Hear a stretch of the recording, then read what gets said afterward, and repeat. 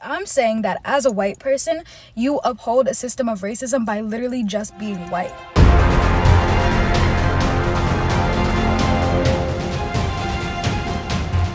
Welcome to Surviving Wokeland with Ethan Quinn, a channel dedicated to exposing and explaining the ideology driving wokeness. In Ministry of Truth, I point out that repetition is one of the most powerful propaganda methods. If you say something enough, eventually, people will start believing it. This is precisely what has happened with the redefinition of racism. According to the left, racism is no longer the act of discriminating against someone based on the color of their skin. Now, racism is not an act, but a structure. That structure is Western society. So white people are not only racist, they are the structure of racism. The systems of whiteness make us dangerous. In the leftist mindset, racism can only be perpetrated by white people, not against them. Just by existing, a white person is racist because they have white privilege, but nothing said or done to white people is racism. All white people are racist. Every single last one of them, all of them are racist. And I don't mean that to say like every single individual white person, if I talk to you, you would have some kind of racist ideology. I'm saying that as a white person, you uphold a system of racism by literally just being white. I believe if you're not spending your literal entire life dismantling racism, then you're contributing to its continuation.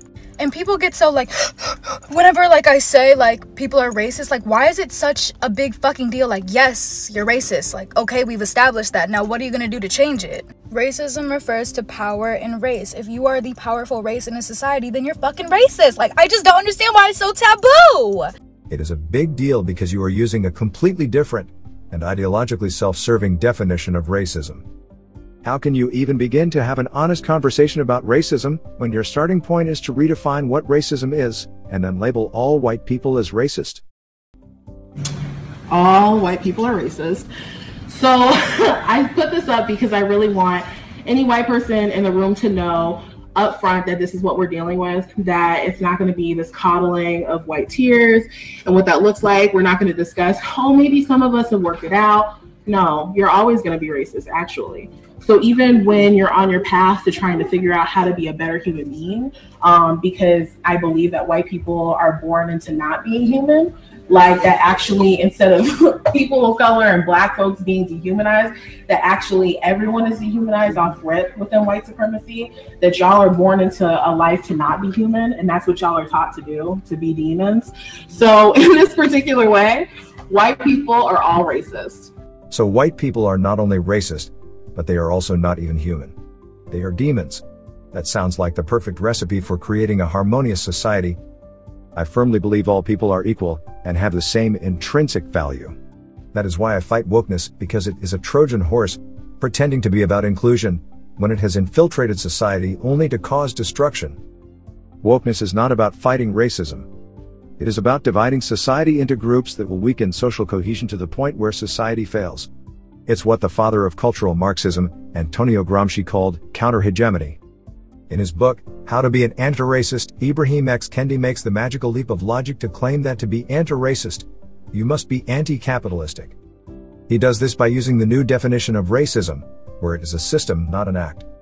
Because in truth, it is not racism that wokeness is fighting, but the system of liberalism, the opposite of socialism. As defined by Oxford Reference, liberalism is a political ideology centered upon the individual, thought of as possessing rights against the government, including rights of due process under the law, equality of respect, freedom of expression and action, and freedom from religious and ideological constraint. Liberalism is the system they have misleadingly labeled as white supremacy. Liberalism should not be confused with being a liberal. They are not the same things. In Ministry of Truth, I explain that the system you must fight to be a so-called anti-racist is not actual racism, but liberalism. This is the reason racism has been redefined as a structure, not an act.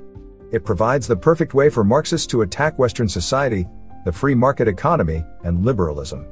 They pretend that the only way to fight racism is to implement socialism. Wokeness is nothing more than Marxism in disguise. That is all I have for today.